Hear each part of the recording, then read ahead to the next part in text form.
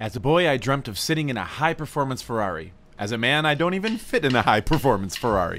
Though it was built almost 60 years ago, the Ferrari 330 P3 has remained one of the most beautiful race cars ever built and is still highly sought after by collectors today.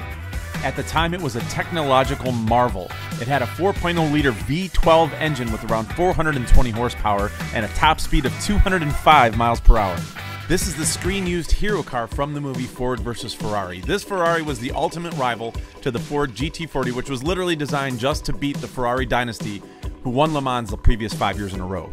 If you had the choice, you could buy a garage full of Ferraris or buy one vintage 1966 Ferrari 330 for around $6 million. So yeah, the film made a few replicas instead.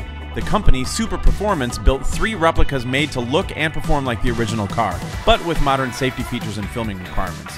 They were also powered by Roush engines rather than the original Ferraris. Le Mans track today doesn't look anything like it did back in 1966, so production also had 5 different replicas of locations in Georgia to resemble signature areas of the iconic Le Mans race.